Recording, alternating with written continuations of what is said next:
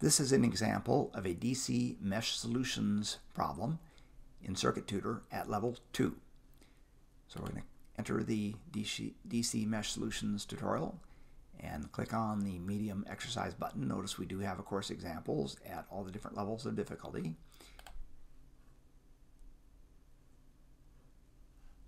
And now we have the instructions if we want to review those.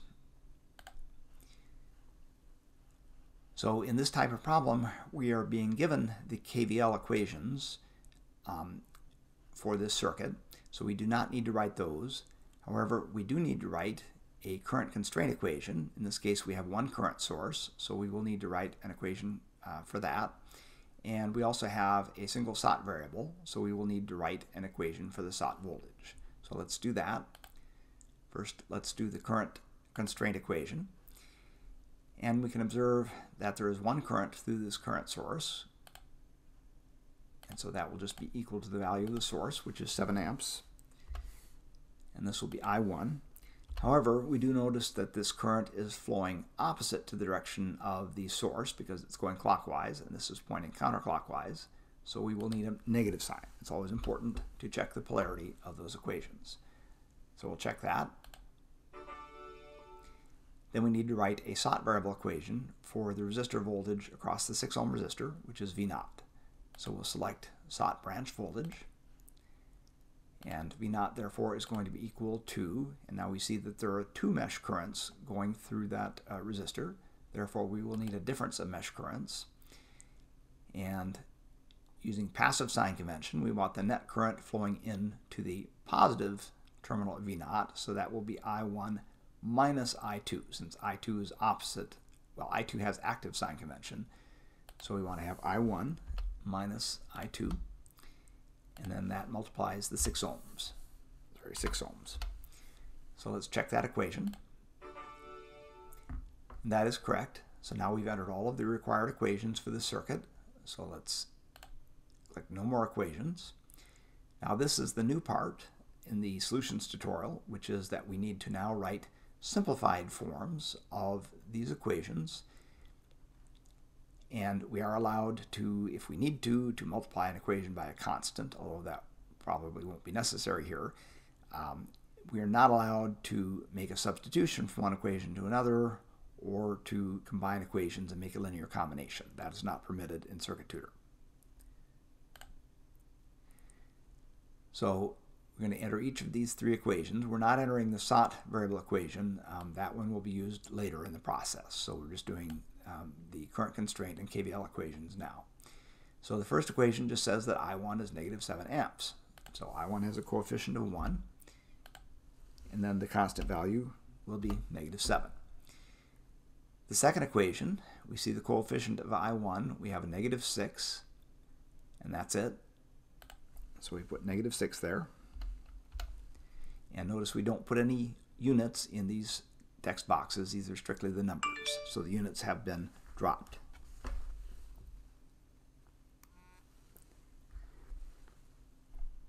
Then the I2 has a coefficient of 6 plus 3 plus another 3. So that'll be a total of 12. And then I3 has a coefficient of minus 3. And there is no constant term or voltage source in this equation, so the right-hand side is just 0. Then the last equation, we have I2 will have a coefficient of negative 3. There's no I1. And I3 has a coefficient of 3 plus 8, which will be 11. And the constant term in this case comes from the voltage source, so we subtract that from both sides, and that'll give us a negative 7 on the right-hand side.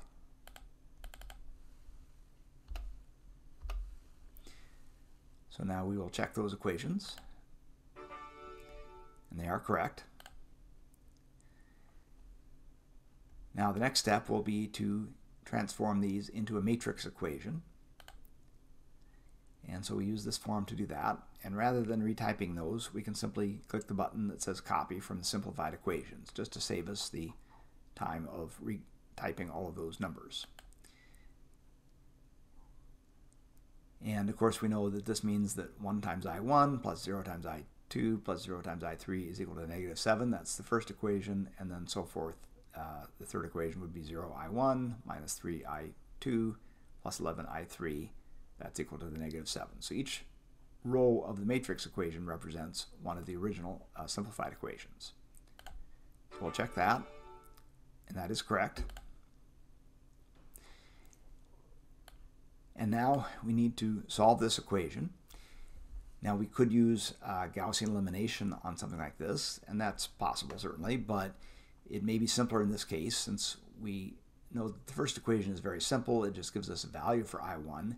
It may be easier just to substitute that value into the second two equations, and in fact it's only involved in the second equation. And that'll give us a 2x2 system, which is easy to solve by elementary methods, and really matrices are probably overkill for this problem. Now your instructor may ask you to turn in your algebraic solution, and if so, then you should keep that and turn that in to your instructor.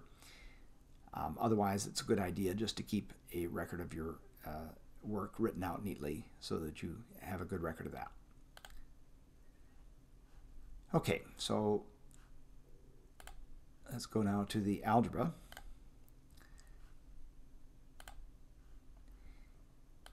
And what I'm going to do here is simply to copy the more complicated equations here. Actually, you can probably do it right here. So negative 6I1 plus 12I2 minus 3I3 is equal to 0. So I've just rewritten that here. I've also written the equation that says I1 equals negative 7. And as I said, I'm just going to take that value and substitute it in here. So we just have the 12I2 minus 3I3 is now equal to 6I1 after adding that to both sides, and plug in the value of I1 is negative 7. So that will be negative 42. So that's our first equation. And then the second equation, I'm just rewriting here, is negative 3, here negative 3I2 plus 11I3 is equal to negative 7. So we write that there. And so now we need to solve these two simultaneous equations, just a 2x2 system. So I could, for example, solve the top one for I2 and plug that into this one to eliminate I2 and solve for I3. Or I could do the opposite, solve this one for one of the two variables and plug it in here. There's many ways of doing this. What I'm going to do is simply to multiply the second equation by this coefficient divided by this one. In other words, 12 divided by negative 3, which of course is just negative 4. And by multiplying that, then I can subtract, that'll make this 12, and so then I just subtract this one from this one after multiplying, and that will cancel out the I2 terms and allow me to solve easily for I3. So as I subtract these two things, that of course will cancel this term, and then I have negative 3, and then I multiply by negative 4 here, so that's going to be negative 44. So I add 44 to negative 3 to get 41, okay, because I have a negative and a negative. And over here I have the negative 42, and there I will add that to multiplying this by negative 4, so I have 28 added to negative 42. And then subtracting that, so that'll give me negative 70. When I subtract the 28 from 42 will give me negative 70. And then I just divide here, so I3 will be negative 70 over 41, or negative 1.707 amps. So now I've added the unit back in. Now I can use either one of these equations to solve for I2, just using elementary algebra. And so let's use the second one, for example. I'll write negative 3I2, and I'll bring this term over to the right-hand side since we know I3 now.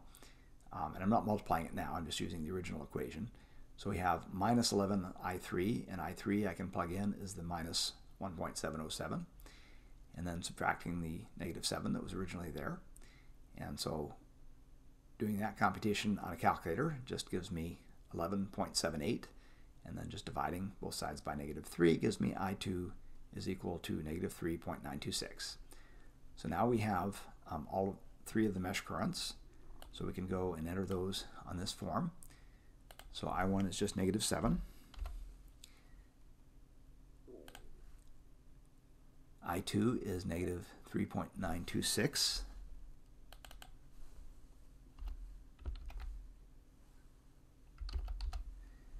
and I3 is negative 1.707. And again, I did carry these through to 4 digits just to make sure I have sufficient accuracy in case of any problems with round-off error. So we'll check those answers now. And notice, by the way, that I could have skipped this step had I wanted to just go to the final value and just enter the value of the Sont variable. But just to make sure, I decided to check these first. So if you want to skip it, you can do that. And you could come back if you needed to and do this. But I'm just going to check it here. So that is correct. And of course, if you're doing something in the real world, you won't have a computer to check that for you. But what you could do, of course, is to take these 3 values and substitute them back into each of the original equations. Probably it would be best to go back to these equations since you might have made a mistake going from here to here, and just make sure that those are in fact satisfied. So that would be a way of checking it if you're doing this problem on an exam, for example. Okay, so next we need to calculate the sought quantity. So we're going to use the Sont variable equation that we haven't used yet. That says V0 is I1 minus I2, the quantity times 6 ohms. So we just do that math using these values of I1 and I2. So we would take the negative 7 and subtract negative 3.927, which would be, of course, just adding the absolute value of that, and then multiply the result times 6 ohms. And that will give us approximately negative 18.44. So I'll enter that here for the voltage. And we check that, and that is in fact correct.